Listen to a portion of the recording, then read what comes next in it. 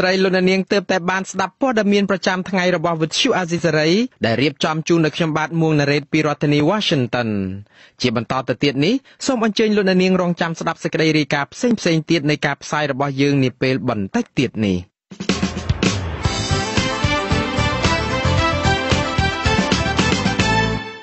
លោកនាងកញ្ញាអ្នកស្ដាប់ជាទីមេត្រីនៅក្នុងការផ្សាយជាបន្តទៅទៀតនេះយើងខ្ញុំមានបទវិភាគនិងសេចក្តីរាយការណ៍ស្ដីអំពីមូលហេតុដែលគណៈបកកណ្ដាលអំណាចខំប្រឹងឃោសនាបើទោះបីជាដឹងថាគណៈបកនេះនឹងឈ្នះឆ្នោតដោយសារតែគ្មានគណៈបកប្រឆាំង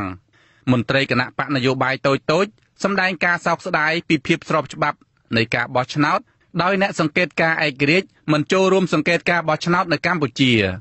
ហើយនៅចុងកម្មវិធីលោកអ្នកនាងនឹងបានស្ដាប់ព័ត៌មានបញ្ចប់សូមអញ្ជើញលោកអ្នកនាងស្ដាប់ការផ្សាយរបស់យើងខ្ញុំដែលមានជាបន្តទៅទៀតដូចតទៅ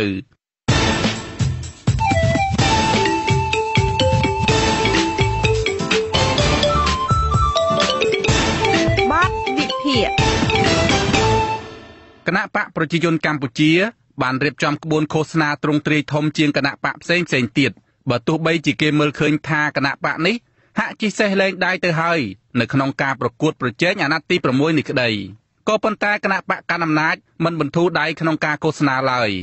មិនតែប៉ុណ្ណោះគណៈបកនេះមិនត្រឹមតែប្រើប្រាស់ធនធានរដ្ឋដូចជារថយន្តទីធ្លាសាធារណៈមន្ត្រីរាជការប៉ុណ្ណោះទេសូម្បីតែទីកន្លែងសក្ការៈបូជាមានដូចជាវត្តអារាមវិហារក៏គេយកមកប្រើប្រាស់ជាទីកន្លែងឃោសនាបោះឆ្នោតដែរតើមូលហេតុអ្វីបានជាគណៈបកប្រជាជនកម្ពុជាប្រើប្រាស់ធនធានសពបែបយ៉ាងក្នុងការឃោសនារកសម្លេងឆ្នោតដ៏ខ្លាំងក្លាដូចនេះទាំងដឹងខ្លួនថានឹងឈ្នះឆ្នោតទៅហើយនោះបាទសូមលោកនាងស្ដាប់បទវិភាគរបស់លោកទីនសាការីយ៉ាអំពីរឿងនេះដូចតទៅការបោះឆ្នោតនីតិកាលទី6ឆ្នាំ2018នេះគឺជាការកំណត់ជោគវាសនារបស់គណៈបកប្រជាជនកម្ពុជាថាតើគណៈបកនេះអាចនឹងរក្សាអំណាចតាមរយៈការបោះឆ្នោតคล้ายៗឬបង្ក្រប់កិច្ចនេះបានទៅដោយរបៀបណាការខិតខំប្រឹងប្រែងរបស់គណៈបកប្រជាជនកម្ពុជានៅពេលឃោសនាបោះឆ្នោតតាមមើលទៅគណៈបកនេះហាក់បីដូចជាដឹងខ្លួនទៅហើយថាបាត់បង់អ្នកគាំទ្រដល់សន្ធឹកសន្ធាប់ដោយសារតែការដឹកនាំរបស់លោកហ៊ុនសែនអស់រយៈពេលជាច្រើនទសវត្សរ៍មកដែលបង្កឲ្យមានបញ្ហាសង្គមកើតមានឡើងរាប់មិនអស់ទោះបីជាការបដិញ្ញាចិត្តធ្វើកំណែតម្រង់ស៊ីជម្រៅនៅអាណត្តិទី5នេះរបស់លោកហ៊ុនសែនយ៉ាងណាក្តីជាការពិតណាស់កំណែតម្រង់មានទ្រង់ទ្រាយជាដដែលដូចជាការចាប់ចងការកាប់សម្លាប់ការបណ្តេញចេញពីលំនៅឋានការផ្ដួលដៃគូប្រកួតគឺគណៈបកប្រឆាំង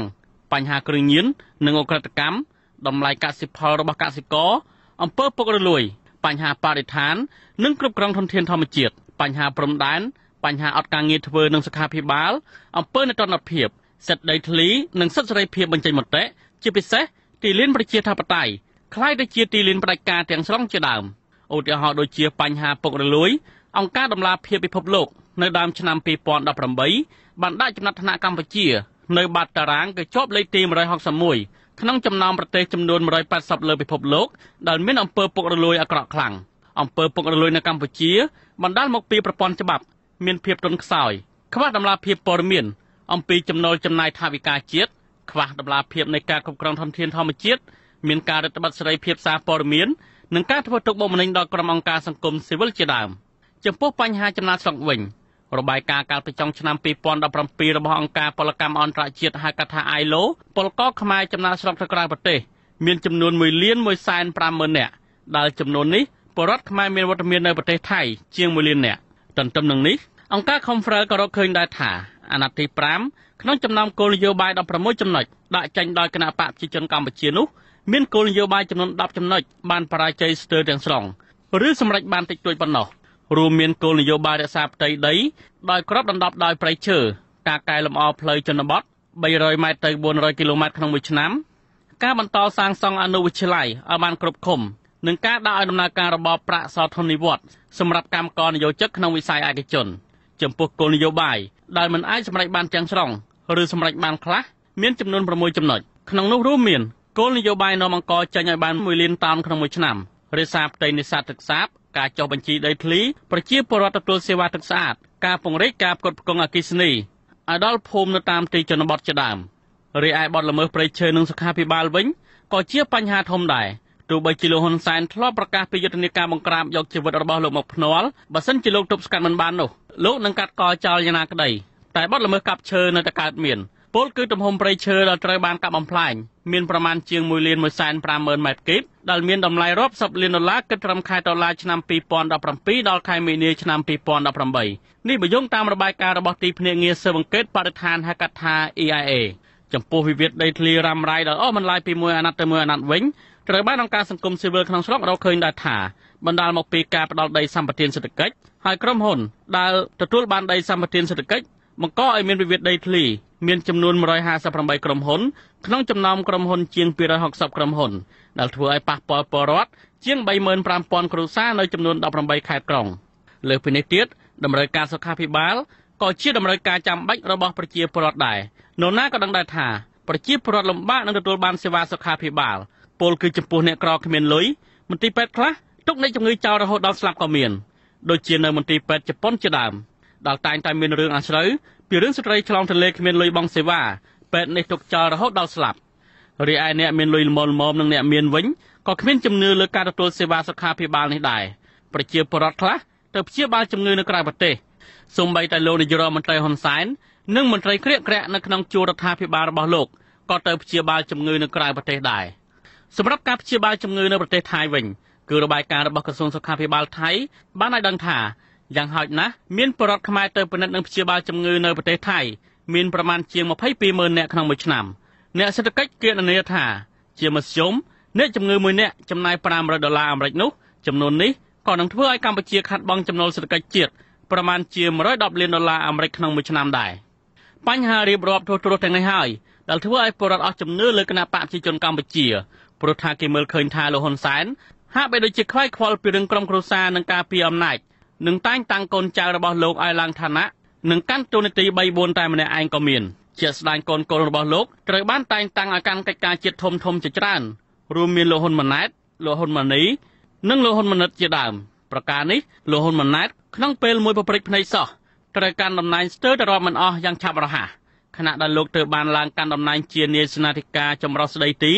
និងជាមេបញ្ជាការកងទ័ពជើងគោកស្ដីទីបន្ថែមលើមុខងារបច្ចុប្បន្នដែលជាមេបញ្ជាការកងកម្លាំងពិសេសប្រឆាំងភេរវកម្មជំនួសនាយឧត្តមសេនីយ៍គុណគីមដែលបានផ្លាស់ប្តូរទៅចូលឈ្មោះជាបេក្ខជនតំណាងរាស្ត្រខេត្តឧត្តរមានជ័យសម្រាប់ការបោះឆ្នោតនីតិកាលទី6នេះដោយសារតែសមិទ្ធផលជាច្រើនដែលបង្ហាញពីលោកហ៊ុនសែនប្រើអំណាចលើសលប់ដើម្បីតែអំណាចនឹងក្រុមគ្រួសារបកពួកនេះហើយ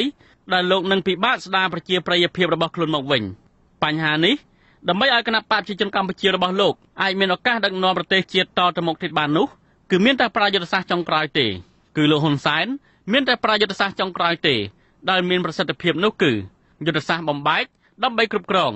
និងរំលាយដើម្បីជោគជ័យយុទ្ធសាស្ត្របំបែកនោះគឺពីដំបូងរបបលោកហ៊ុនសែនបានសាររើសំណុំរឿងចាស់ពីករណីលោកសំរងស៊ីចោទប្រកាន់ពីបទបរិហាកេរលោកហោណាំហុងត្រូវបានតុលាការរបស់លោកយកមកអនុវត្តវិញដែលបង្ខំឲ្យលោកសំរងស៊ីមិនអាចវិលចូលស្រុកវិញបានបន្ថែមពីនេះលោកក៏ប្រើយុទ្ធសាស្ត្ររំលាយដើម្បីជោគជ័យបន្ថែមទៀតគឺតុលាការរបស់លោកក៏រំលាយគណៈបកសង្គ្រោះជាតិតែម្ដង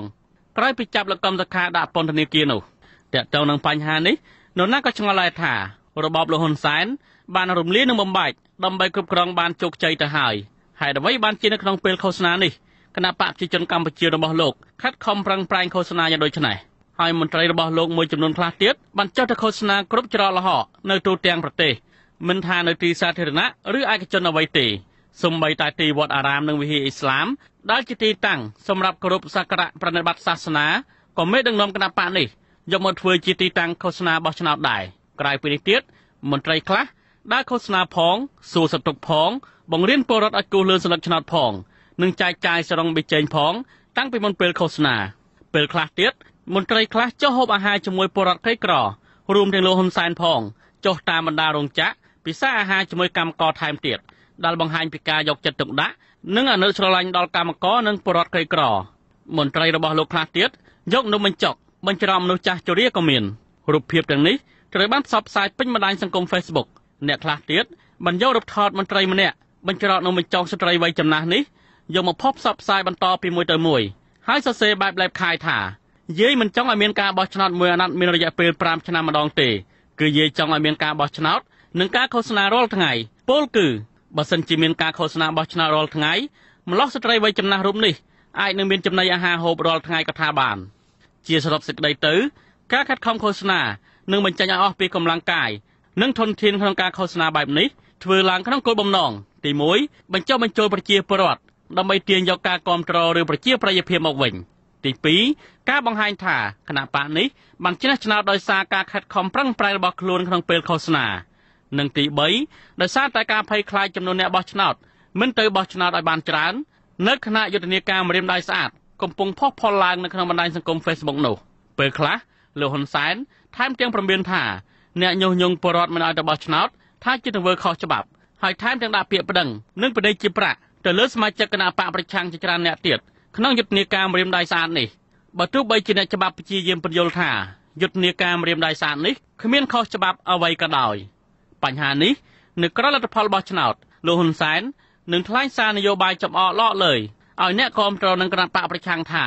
ទោះបីជាអ្នកគាំទ្របកប្រឆាំងខំធ្វើយុទ្ធនាការម្រាមដៃស្អាតយ៉ាងណាក្តីក៏លោកនៅតែទទួលបានជោគជ័យលើការបោះឆ្នោតយ៉ាងត្រចះត្រចង់ដែលដៃគូប្រកួតដទៃទៀតមិនអាចយកជ័យជំនះបានក៏ប៉ុន្តែទោះបីជាយ៉ាងនេះក្តីតាមមើលទៅលទ្ធផលបោះឆ្នោតនេះនឹងមិនអាចគេចផុតពីការមិនទទួលស្គាល់លទ្ធផលបោះឆ្នោតពីសហគមន៍អន្តរជាតិបានឡើយនៅគ្រាដែលសហគមន៍អន្តរជាតិបានហៅការបោះឆ្នោតនេះថាជាការបោះឆ្នោតคล้ายៗនិងជាការបោះឆ្នោតបែបលេងសើចជាបណ្ដាទៅហើយពិសេសជប៉ុននិងអាមេរិកប្រកាសមិនបញ្ជូនអ្នកសង្កេតការបោះឆ្នោតជាឧទាហរណ៍ស្រាប់ទោះបីជាជប៉ុនបានផ្ដល់ជំនួយសម្ភារៈដល់កោជបកន្លងមកក្តីនេះអាចជាចំហមិនគ្រប់គ្រងលើការបោះឆ្នោតដែលជប៉ុនជាភាគីមួយធ្លាប់បានបញ្ជូនអ្នកសង្កេតការរបស់ខ្លួនចាប់ពីឆ្នាំ1993រហូតដល់ការបោះឆ្នោតនីតិកាលទី5កាលពីឆ្នាំ2013នោះម្យ៉ាងវិញទៀតសហគមន៍អឺរ៉ុបនិងសហរដ្ឋអាមេរិកវិញក៏អាចនឹងសម្រេចដាក់ទណ្ឌកម្មផ្ដាច់ការអនុគ្រោះពន្ធ EBA នៅពេលនោះក៏ថាបាននៅគ្រាដែលរដ្ឋាភិបាលអាមេរិកបានដាក់ទណ្ឌកម្មទៅលើលោកហ៊ុនសែននិងក្រុមគ្រួសាររបស់លោកព្រមទាំងមន្ត្រីក្រាក់ទៅក្នុងបញ្ជីខ្មៅរបស់អាមេរិកពីការបង្កកទ្រព្យសម្បត្តិនិងមិនអនុញ្ញាតឲ្យជន់ទឹកដីអាមេរិកនោះបន្ទាប់ពីអង្គការសិទ្ធិមនុស្សអន្តរជាតិ Human Rights Watch ក៏រកឃើញដែរថាឧត្តមសេនីយ៍12រូបរបស់លោកហ៊ុនសែនជាមន្ត្រីបាតដៃកខ្វក់ដែរនោះនៅពេលនោះរបបថ្មីរបស់លោកហ៊ុនសែននឹងប្រឈមនឹងវិបត្តិនៅក្នុងស្រុកផងហើយក៏អាចនឹងមានចលនារើបំរាស់ធ្វើបាតកម្មពីកម្មកររាប់សែននាក់ដែលអត់ការងារធ្វើប្រឆាំងនឹងរបបថ្មីនេះហើយនៅពេលនោះវិបត្តិនៅក្រៅស្រុកវិញក៏នឹងហុំព័ទ្ធសេដ្ឋកិច្ចពីប្រទេសលោកខាងលិចហើយនៅពេលនោះកម្ពុជាក៏នឹងហុំព័ទ្ធសេដ្ឋកិច្ចពីប្រទេសលោកខាងលិចដែរទោះបីជាលោកហ៊ុនសែនយកប្រទេសកុម្មុយនីសចិនជាខ្នងបង្អែកក៏ដោយតាមមើលទៅចិនមិនអាចជួយលើការរកទីផ្សារការងារឲ្យកម្មករខ្មែរបានឡើយនៅគ្រាដែលផលិតផលរបស់ចិនមួយផ្នែកធំក៏ពឹងផ្អែកទៅលើទីផ្សារសហរដ្ឋអាមេរិកដែរនោះនៅគ្រាដែលផលិតផលរបស់ចិនមួយផ្នែកធំក៏ពឹងផ្អែកលើទីផ្សាររបស់សហរដ្ឋអាមេរិកដែរនោះខ្ញុំទីនសាការីយ៉ាអាស៊ីសេរីពីរដ្ឋធានី Washington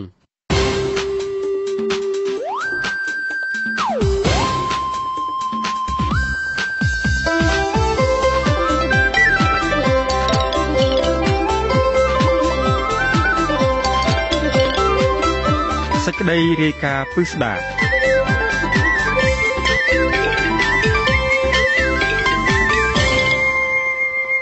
បាទលោកអ្នកនាងជាទីមេត្រីគណៈបកនយោបាយតូចសោកស្ដាយដែលក្រុមប្រទេសប្រជាធិបតេយ្យធំរួមមានអាមេរិកជប៉ុននិងសហគមន៍អន្តរជាតិព្រមទាំងអង្គការក្នុងស្រុកដែលមានឯកទេសខាងបោះឆ្នោតមិនបានចូលរួមសង្កេតការបោះឆ្នោតនៅថ្ងៃទី29ខែកក្កដា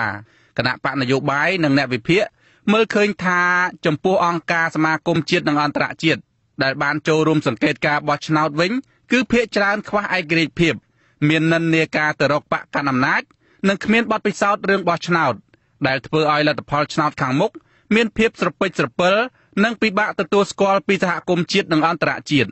បាទពីរដ្ឋធានី Washington លោកសនច័ន្ទរដ្ឋារាយការណ៍ព័ត៌មាននេះ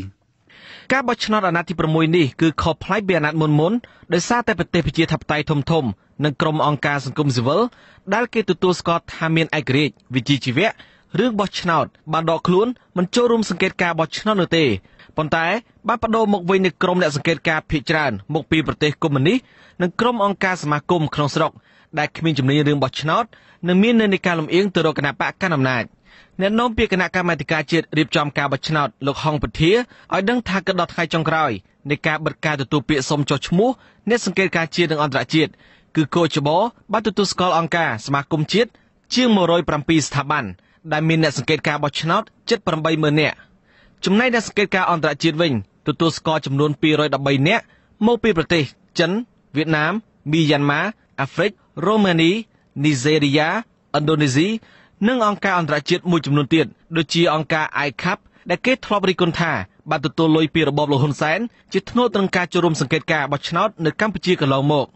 លោកហងពធាដឹងថាគោចបបានប្រកាសទទួលស្គាល់ភ្នាក់ងារគណៈបកនយោបាយជិត 80000 នាក់ចូលរួមសង្កេតការក៏ប៉ុន្តែមានគណៈបកចំនួន 6 អត់មានភ្នាក់ងារសង្កេតការបោះឆ្នោតឡើយចំណែកគណៈបកខ្លះទៀតមានចំនួនតិចតួចចំពោះគណៈបកដែលមានភ្នាក់ងារសង្កេតការច្រើនជាងគេគឺគណៈបកប្រជាជនកម្ពុជាក្នុងចំណោមអង្គការសមាគមជាតិជាង 100 ស្ថាប័នដែលនឹងខ្លំមើលការបោះឆ្នោតភាគច្រើនមិនធ្លាប់ចូលរួមខ្លំមើលពីមុនទេនិងគ្មានជំនាញរឿងបោះឆ្នោតនៅឡើយហើយស្ថាប័នទាំងនេះត្រូវបានគេមើលឃើញថាមានទំនោរទៅរកគណៈបកកាន់អំណាចសមាគមមួយចំនួនទៀតធ្លាប់ជាញត្តិគាំទ្រឲ្យលោកហ៊ុនសែនរំលាយគណៈបកសង្គ្រោះជាតិទៀតផងដូចជាសមាគមសម្ព័ន្ធនិស្សិតបញ្ញវន្តប្រជាធិបតេយ្យកម្ពុជានិងសមាគមគ្រឹះស្ថានឧត្តមសិក្សាកម្ពុជាជាដើមក្នុងចំណោមអង្គការសមាគមទាំងនេះក៏មានតែសហភាពសហព័ន្ធយុវជនកម្ពុជាហៅកាត់ថាសសយក ដែលគ្រប់គ្រងដោយលោកហ៊ុនម៉ាណីជាកូនប្រុសរបស់លោកហ៊ុនសែននិងជាតំណាងរាស្ត្រគណៈបកប្រជាជនកម្ពុជានៅខេត្តកំពង់ស្ពឺដែលបានដាក់ពង្រាយអ្នកសង្កេតការណ៍ច្រើនជាងគេគឺចំនួនជាង 20000 នាក់បន្ទាប់មកគឺសមាគមសម្ព័ន្ធនិស្សិតបញ្ញវន្តប្រជាធិបតេយ្យដាក់អ្នកសង្កេតការណ៍ជាង 3000 នាក់ក្រៅពីនេះមានតែ 2 នាក់និង 10 នាក់ភាគច្រើន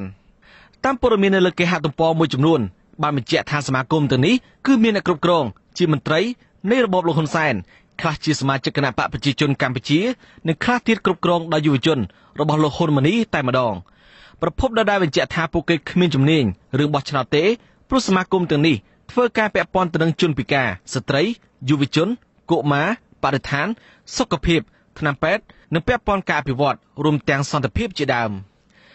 អាស៊ីសេរីបានព្យាយាមតាក់ទងទៅសហភាពសហព័ន្ធយុវជនកម្ពុជាជាច្រើនលើកប៉ុន្តែបុគ្គលិករដ្ឋបាលប្រាប់ថាមិនអាចនិយាយតាមទូរស័ព្ទបានឡើយដោយឲ្យអាស៊ីសេរីដែលលិខិតសុំការអនុញ្ញាតដោយផ្ទាល់ជាមុនសិនបើសិនជាបងមានការអីសូមបងជួយដាក់ជាលិខិតតាមរដ្ឋបាលមកបងពួកខ្ញុំនឹងធ្វើការឆ្លើយតបជូនបងវិញ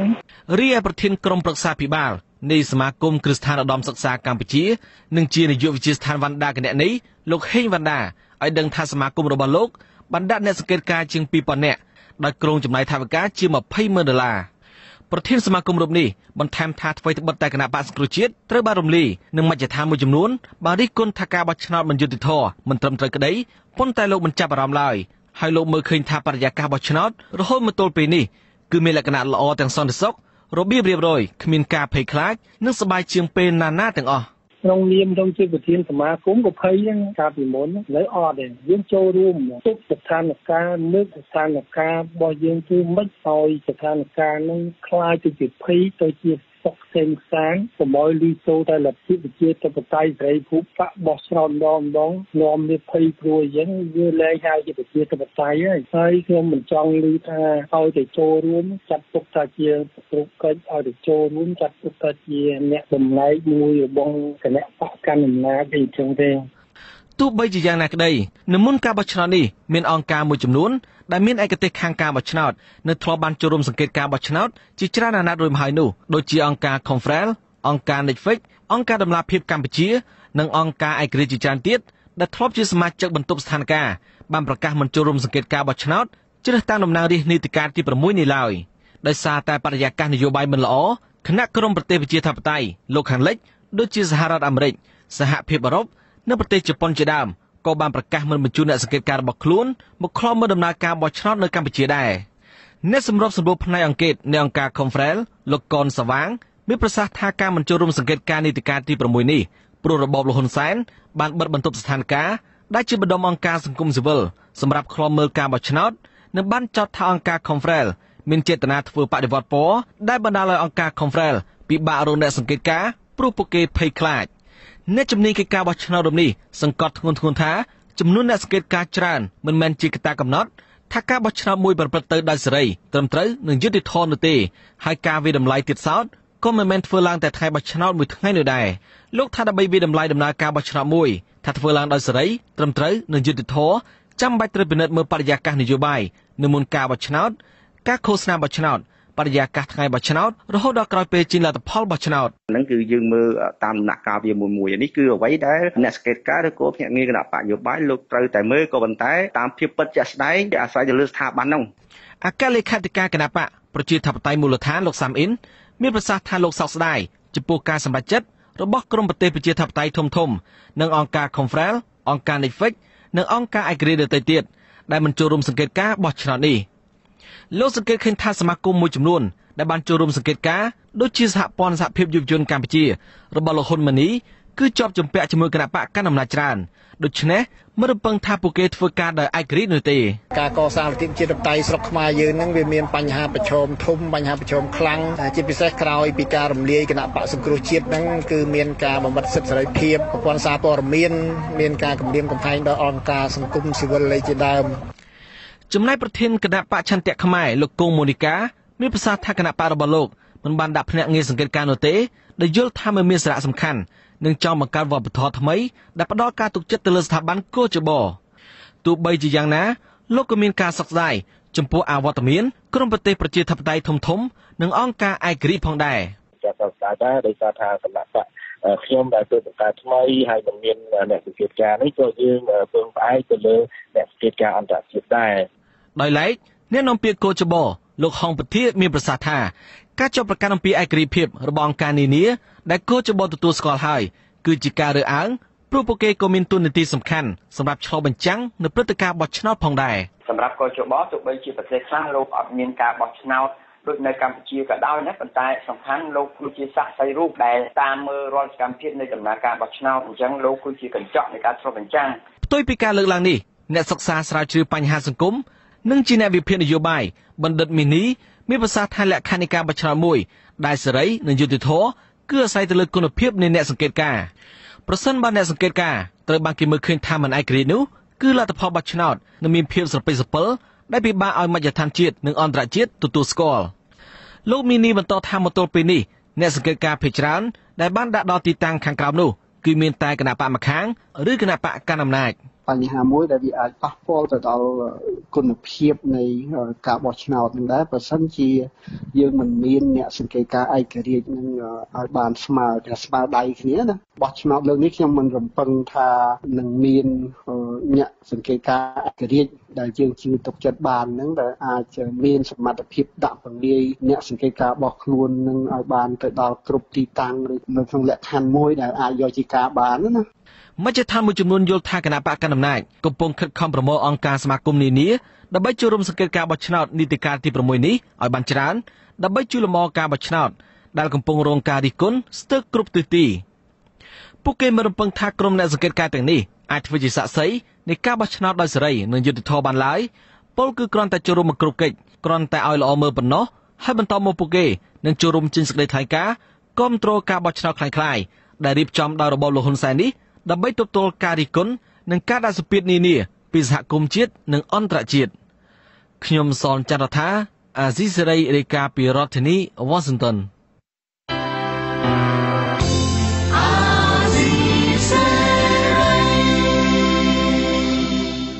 បាទលោកនាងជាទីមេត្រីជាបន្តទៅទីនេះខ្ញុំបាទមួងណារ៉េតសូមជូនព័ត៌មានបញ្ចប់